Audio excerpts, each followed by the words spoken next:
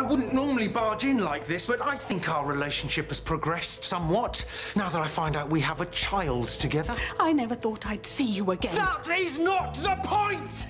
I mean, I knew that you didn't want me working here, but never in my wildest dreams could I have imagined the real reason why.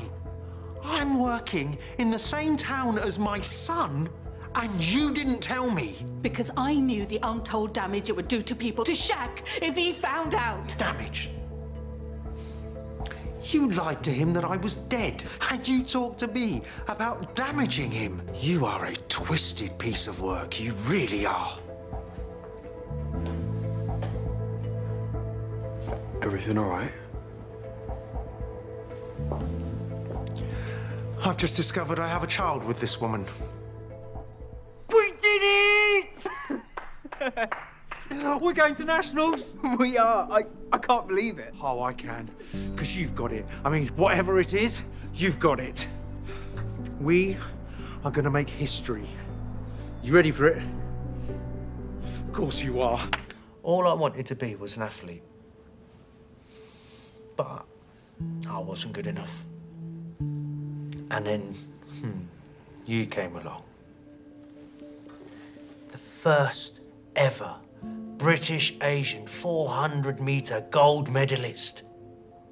Ah, that would have been a fine thing.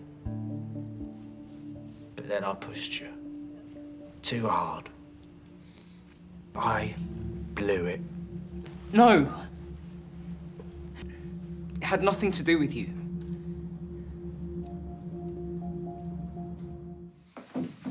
I'm sorry, Sinead. The cancer has spread to multiple lymph nodes.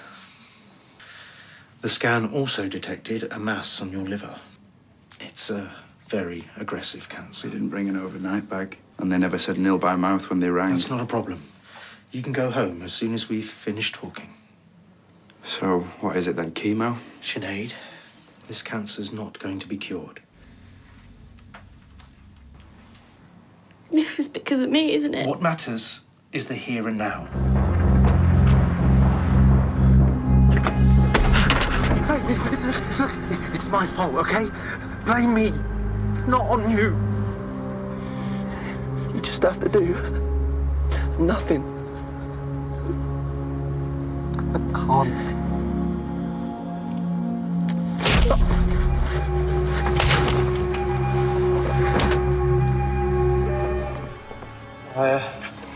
I represent the Torchwood Institute. Anything you need, you come through me. Leave these two alone. You will kneel. The Daleks need information. Yeah, well, I can give you a certain amount of intelligence, but nothing that will compromise Homeland security. Speech is not necessary. Don't. I'll tell you everything you need. No, don't! Ah!